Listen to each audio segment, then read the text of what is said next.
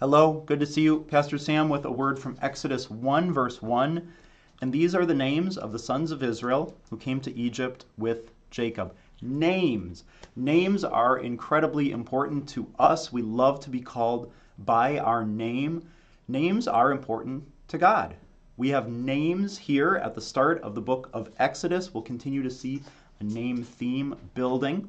God spoke your name in your baptism. Jesus has written your name in his book of life. God knows who you are today and tomorrow and forever. If you'd like to hear more about that, you can head over, watch our in-depth devotion. I'm glad you were here, and I hope to see you next time. God's peace be with you.